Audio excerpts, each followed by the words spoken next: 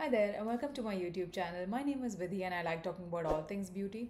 So today I have my April favorites and fails for you guys. I have a whole mix of skincare, makeup and even some hair care thrown in. So let's get right into it. I'm going to start off with some skincare products and then we can get into some makeup because I feel like makeup is quite sizable this time around. So let's get skincare out of the way so we can spend some good time on the makeup products as well. So starting off with some cleansers. I had the opportunity to try some new cleansers this time around and I have to say I have not been disappointed. The first one is the Haru Haru Wonder Black Rice Moisture Deep Cleansing Oil. I mentioned this in a recent video where I went through all of the new K-beauty products I tried and this was one of them. Initially, when I started using it, to be honest, I didn't think it was anything special. And in all honesty, I still don't think it's anything too groundbreaking, but I have to say, it's really been a pleasure to use thus far. And the more I use it, the more I want to reach for it. And when a product like a cleansing oil, which is so mundane and normal, grows on you, you know that it's really good. This cleansing oil removes my makeup very easily. It breaks it down in one go. It doesn't leave a residue after I wash it off. It doesn't strip my skin, so it really ticks all of the boxes. My only issue with this was and is the scent. I don't love the natural scent of the product. It doesn't have any added scent, it's just the scent of the ingredients. I don't love that scent, but given its performance and given how easy it has been to use, I really do recommend this product and I really do enjoy using it. Now, another cleanser that I've really been enjoying is the Prequel cleanser. Now, Prequel is not a brand that is available in Canada, unfortunately, and it really is unfortunate because they sound like such a fantastic brand with such amazingly efficacious products that I would really love to give it a go. So my friend Clancy, who travels to the US quite a bit, she was kind enough to actually decant a little bit of her cleanser for me and give it to me in a small travel size. And to be honest with you, I've been using this for at least a couple of weeks now. So I've at least used this 10 times, if not more. But you need just so little of this product to get the job done. I use this both in the morning and at night as my second cleanse, and it works perfectly well.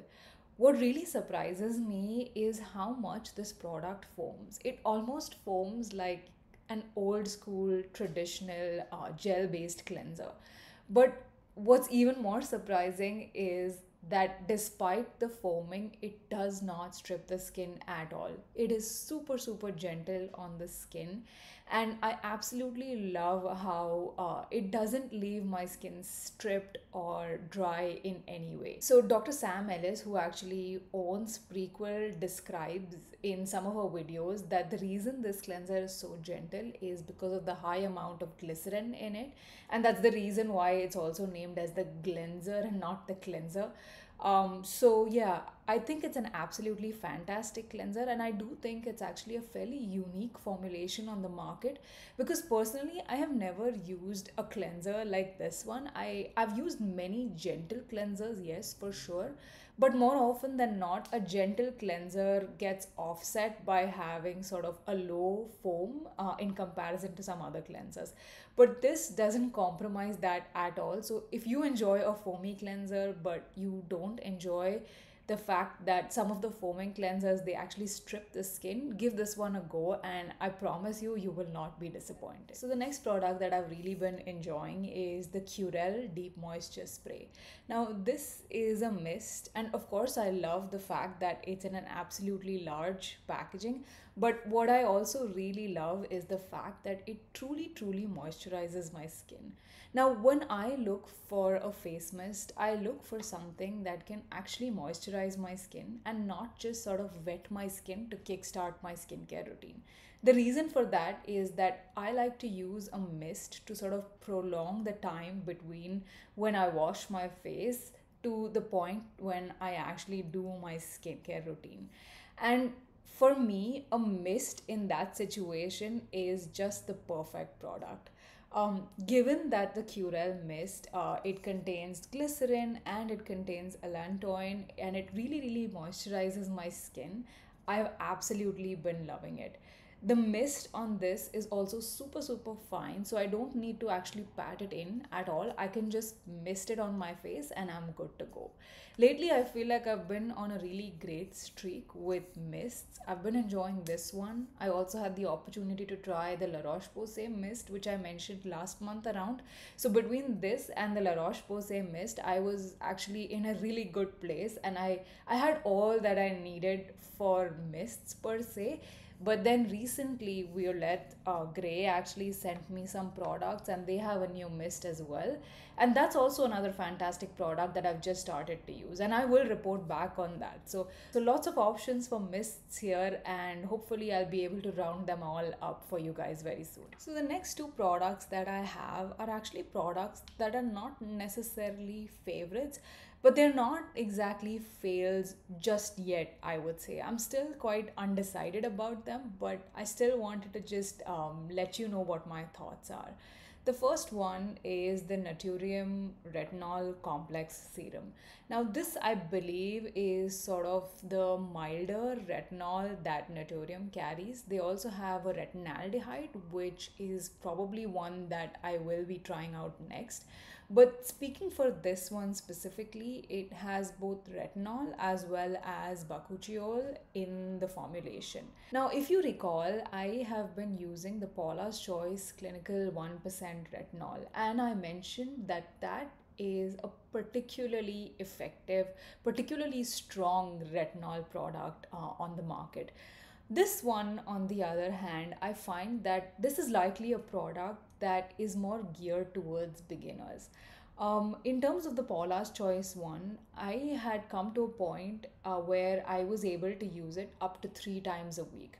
With this one, also, I started using it at 3 times a week just to be on the safer side, because really, you cannot necessarily only go by the percentages in a formula. And that's something that I have learned over time. So I just wanted to make sure that, I don't do any damage to my skin. And that's the reason why I started slow with it. I started with it 3 times a week.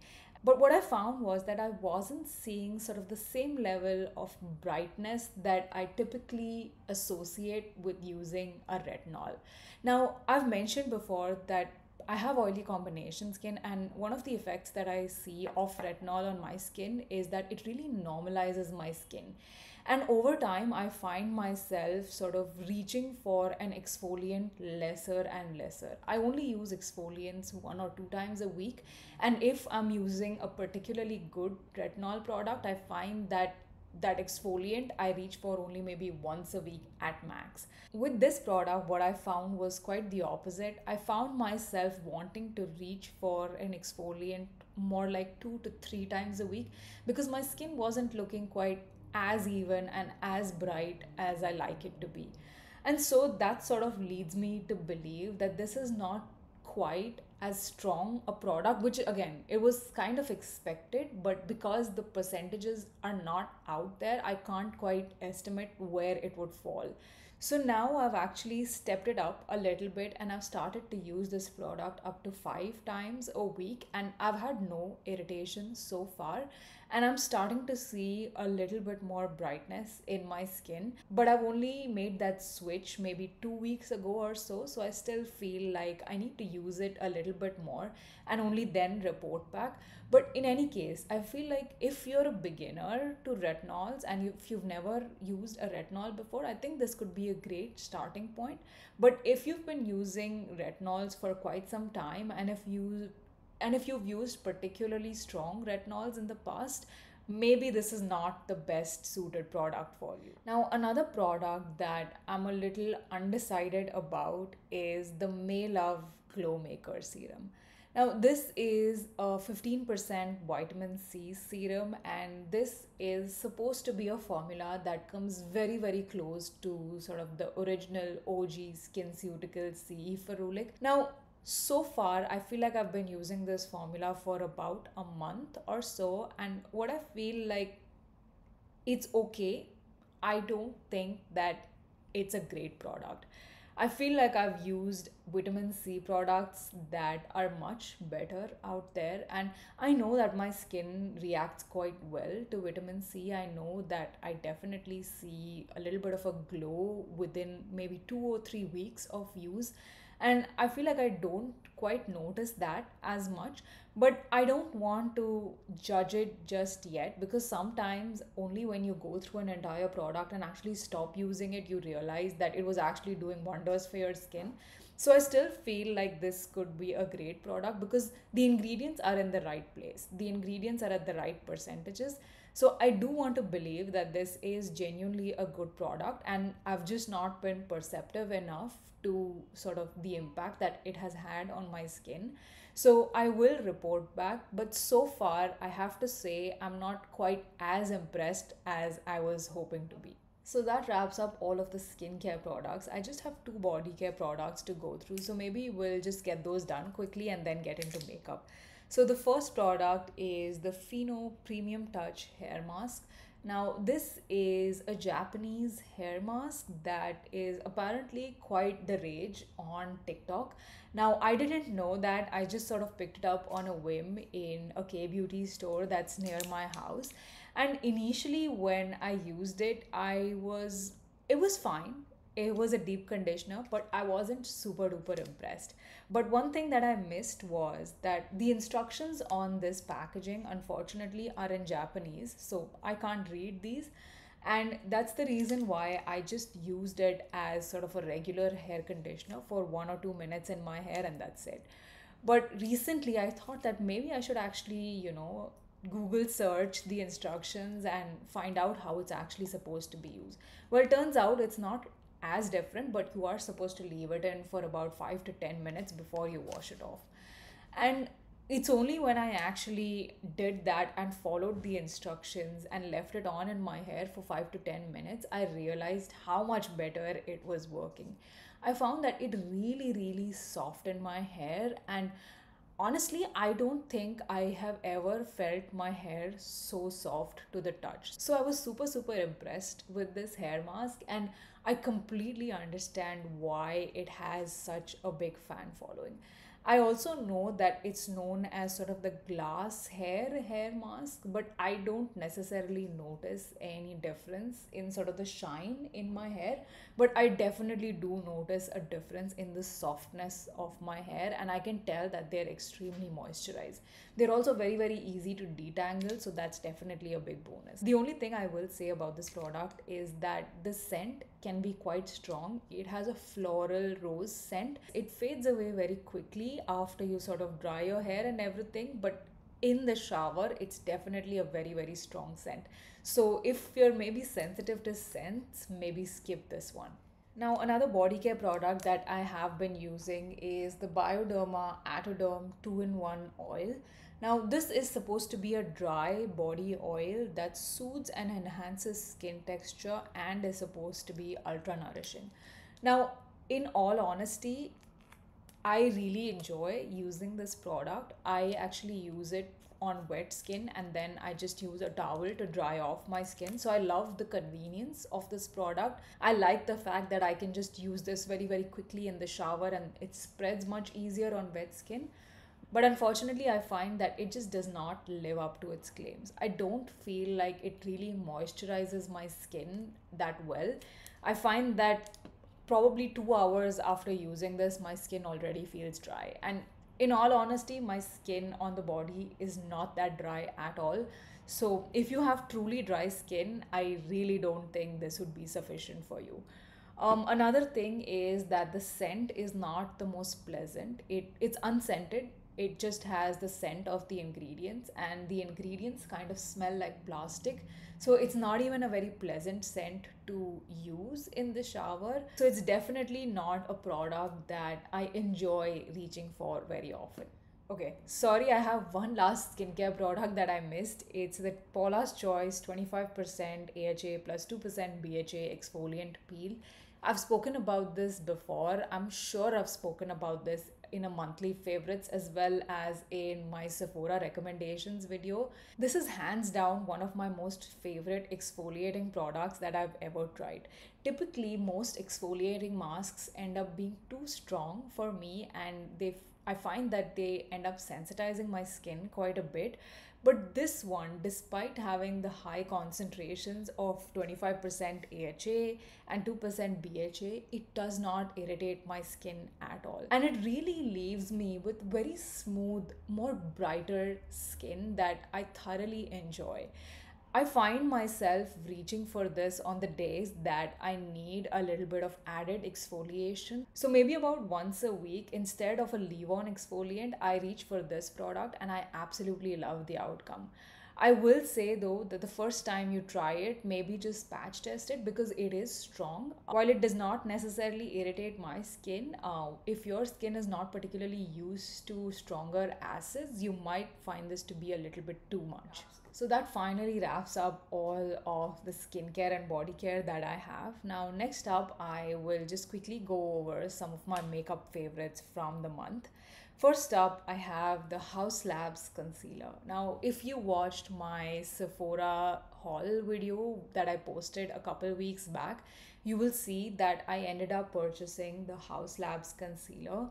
And I have to say that all the hype around this concealer is absolutely 100% true.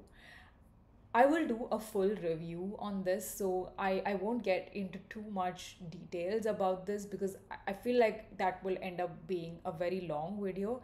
But in a gist, I feel like this is such a fantastic blurring concealer. It sets down to kind of like a soft matte finish and it just looks absolutely stunning on my skin.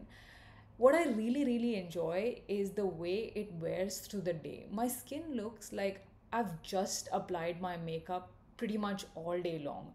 So even 8 hours later, I feel like it's still looking absolutely perfect. And that's something that I feel like is very unique to this product. And to add to it, that this product actually has good coverage. I would classify this as having medium to high coverage. So when you're in that sort of coverage category, it's very easy for a concealer to actually look cakey and not light. But this almost looks like imperceptible on the skin. It looks like my skin but better, but yet it provides that level of coverage. So all in all, I've been super impressed with this, and ever since I've started using this concealer, it's very hard for me to pick out any other base product because I just want to reach for this all the time. Again, I'll do a full dedicated video maybe with like a wear test and everything on this concealer. But just to let you know, this is an absolutely fantastic concealer and you should not hesitate to pick this up if you were thinking about it. So the next product that I have is the Lisa Eldridge Seamless Skin Elevated Glow. This is in the shade Crystal Nebula and this has been a rediscovery for me this time. This is sort of a glowy base or a glowy primer that you can use under your foundation or over your foundation just to have that little hint of glow on the tops of your cheekbones or anywhere else that you might need it. Now, as I mentioned, this has been a rediscovery for me. So I've had this product for quite some time. And while I know that it's a good product, I think recently I did a YouTube video where I actually used this product. And that's where I sort of had the realization what a wonderful product this is. This is a very sheer product. It doesn't have coverage at all. But what it does is that it adds the most beautiful glow to the skin. And I find that this is the closest thing that you can get to sort of glass skin. Now, glass skin is not a very realistic idea. I think it's a very unrealistic idea and only someone who has really genetically perfect skin can, look something close to that. But there are ways to fake it a little bit and I feel like this is an absolutely fantastic product if you were looking for that. This is not sticky in any way. I don't find that it adds any kind of moisture to my skin. I find that it actually dries down, but despite drying down, it leaves that amazing glow to the skin. Initially, I was always sort of under the impression that because the glitter in this is actually a little bit chunkier, that it might look too glittery on the face. But in actuality, when you put it on the face, or even when I have it on my hand like this, you can't really tell that there's larger glitter particles in it. All it looks like is a little bit of a glass shine. If I had to compare this with the e.l.f. Halo Glow liquid filter, because that's the same sort of category of products, I would say that the e.l.f. one actually does carry some level of coverage if you were to compare them. So this is the e.l.f. product and this is the Lisa Eldridge product.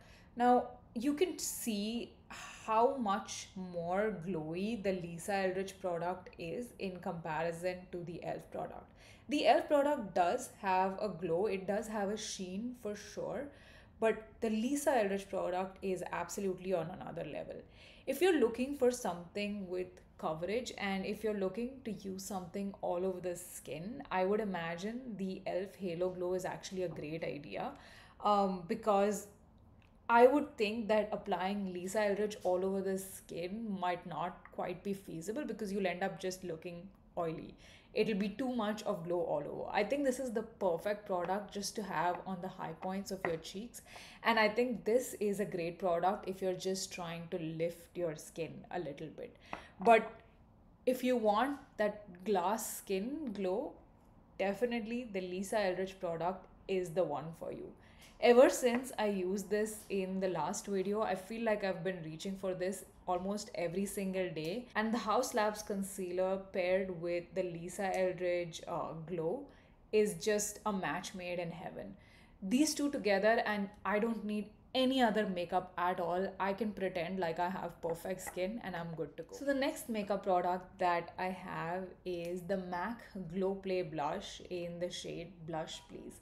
Now this has been another rediscovery. I'm actually so glad that I do these YouTube videos because it's a nice way for me to actually dig into my makeup drawer and actually rediscover some of my old favorites.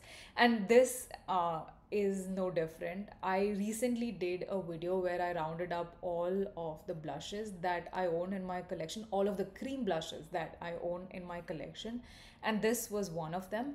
And from there, I started to reuse it every week, and this shade in particular, the shade Blush Please, is an absolute pleasure to use. It is such a lovely muted red pink that it just looks absolutely lovely on the skin. So this is the shade. You can tell that it's a very, very muted shade, and I don't think this would show up very well on darker skin tones. But if you have a lighter skin tone, I think this is an absolutely lovely everyday blush that provides just a little bit of a glow because it does have a little bit of a sheen running through it. So it looks absolutely lovely on the cheeks. It's also very, very easy to blend out. So that definitely cuts down time in your morning routine. And I also find that it lasts fairly well for what it is. It is a cream to powder formula. So I am quite impressed that it lasts a good 6 to 7 hours before fading off the skin. So if you're looking for a nice everyday blush, maybe look towards the MAC Glow Play collection. They're oldies, but they're definitely goodies. Now next up is another product that I have spoken about endlessly on here. It is the Merit Solo Shadow in the shade Mid-Century. Again, I've spoken about these endlessly, so I don't want to go on too long, but I just absolutely love the ease of use for these shadows. You could use your finger and just swipe it on to your eyelids, and that's it. You really don't need to be fussing with them at all. You could use a brush. That's usually how I use them, and that's how I prefer to use them, but you don't have to. And once you swipe it on, I find that they just set in place. So you see, this is already set in place and it's not moving, and that's actually fantastic because usually on my eyelids most eyeshadows will crease by the end of the day, But because this one just sets in place so well, I find that it doesn't crease and it just looks so fresh through the day. I have a little bit of it on my eyelids today as well, and I just love it. I love the shade, I love the way it wears, and I love the fact that they're super easy to use. And I'm actually contemplating getting the shade Brune, which is a darker brown shade in this range, and I think that would be really nice to use just at the base of my eyelids, and both of them together could make a really nice soft smoky combination. I just have to say that if Merit does end up launching shimmers in this range, I will be one of the first people to pick those up. Next up, I actually have an eyeliner. Now this is an eyeliner from Trish McAvoy. It is the Intense Gel eyeliner in the shade Hazelnut. I mentioned this in one of my previous monthly videos, and I thought it was a good product. I didn't think it was anything special. However, the more I use it, I feel like the more I absolutely love it. This is so easy to use and it blends so easily. It's super pigmented. Let me just quickly show you. So please ignore that. See, that's the Merit eyeshadow still not coming off completely, so you can tell that they're really long wearing. But anyhow, coming to this eyeliner, you can see how pigmented this is. So this is just one swipe and it's completely pigmented. I love that it's like a nice warm brown shade that you can just blend out, and that's what I've done today. I have the Merit eyeshadow in Mid-Century all over my lid and just this eyeliner at the base of my eyelids blurred out a little bit. I just love that you can sort of create an almost smoky but wearable eye look for the daytime. And I love how easily blendable these are, but despite being easily blendable, they absolutely last all day long.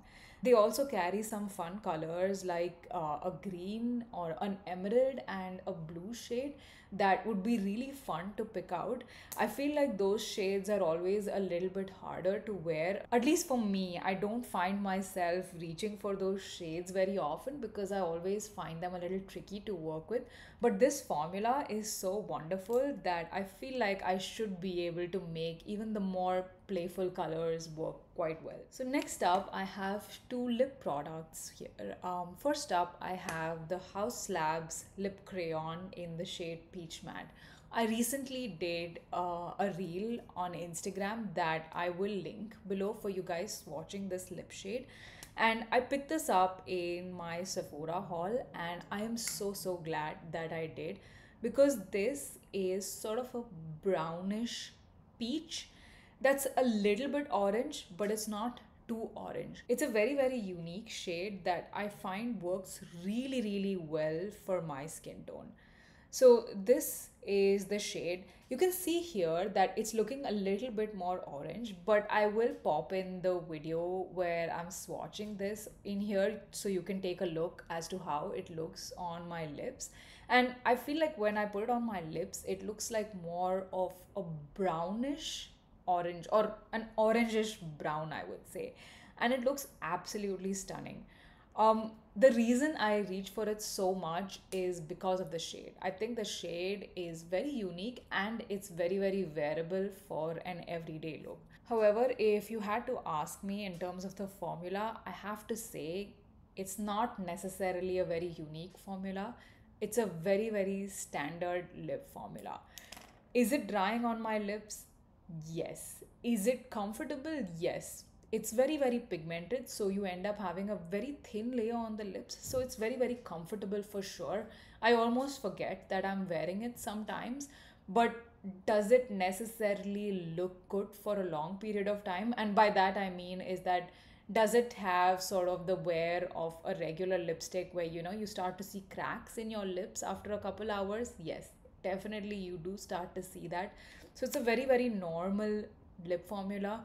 It's quite bare. It doesn't have any added moisture in it. So the only thing that's really special about it to me is the shade. And I would recommend it because thus far I've not really found a brown shade that looks good on my skin. One that doesn't make me look dead per se. So I definitely do recommend it, but all I'll say is that don't go in expecting miracles out of the formula. The shade is fantastic. The formula, on the other hand, is quite average. The next lip product is actually quite the opposite. I would say this is an absolutely fabulous formula, and this is a new find for me, one that I only found about a week ago. This is the Rom and Blur Fudge Tint in the shade 06 Mauvish. Now, I know that Romand is quite well known for their lip tints, but as I was mentioning, there's a K beauty store right next to my house, and they tend to stock a lot of the Rom and lip formulas. And I saw this one day and just picked it up on a whim, and I am just so pleasantly surprised. This is not a lip tint, this is more of a blurry velvet lip formula. And to be honest with you, I have never tried any formula that comes close to this. I have tried velvet lipsticks in the past, but even those, I will say that they're not as thin and as blurry or as blendable as this one. This one is just so unique. So let me just quickly swatch it. So when I put it on, you'll see that it actually goes on a little bit patchy. If you just rub it in with your fingers, you'll see that it gives you just the most blurred looking shade on your lips. That's actually what I have on my lips today. So it does look quite matte, but it's so comfortable and it has the most unique blurring finish. And to me, again, this is very, very unique. I've mentioned before that I'm not a person who enjoys the traditional matte lipsticks. So this for me is truly an outlier. Again, I mentioned that I'm reaching for this only because of the shade. If you ask me, I don't really love the formula at all. But this one, on the other hand, I absolutely love this formula. And this product almost has me wishing that I had discovered it early on, because if I knew that lipsticks could also come in this kind of formula, I would not hate on them as much and I would actually reach for them more often. I also find that this does last quite well. So if you're looking for something that has that blurred quality, it lasts and it's super comfortable, I think this is a great formula to check out. I will say, however, it doesn't necessarily add any kind of moisture to the lips. So my lips can get dry after a while, but again, because the formula is so thin, I almost don't feel that it's there on my lips at all. Because I enjoyed this so much, I actually picked out another shade of this, and I also got a couple other lip products from Romand, which all of them, I have to say, they do not disappoint. I think Romand is an absolutely fantastic brand if you're looking for some new lip products. But yeah, maybe I'll do like a swatch reel on Instagram just to show you guys whatever I own from Romand. So that brings me to the last product that I have, which is sort of not quite a favorite, but not a fail either. This is the Essence Lash Princess Mascara. I believe this is quite a popular mascara from Essence. This is a very, very volumizing mascara. It's one that I have on today. And while yes, I find that it is quite volumizing, what I don't like is that it just gives the look of very, very clumpy lashes, and I don't enjoy that look. If you particularly like that look, and I know that's something that some people actually do seek out, they enjoy that clumpy lash look. So if that's something you like, maybe you will actually enjoy this. This really gives that clumped up lash effect. But personally for me, I just don't enjoy that. This does provide a ton of volume. It's just not a formula that I enjoy a lot. I just prefer a lengthening mascara instead. So while this is okay, it's just not necessarily for me. So good product, but probably for someone who's looking for volume and not necessarily just lengthening. So those were all the products that I had for my April favorites and fails. I would love to know what are the products that you guys are using and enjoying lately. Let me know in the comments below and we can chat a little bit more. But apart from that, I hope you're having an absolutely fantastic day and thank you so much for watching. I will see you next time. Bye bye.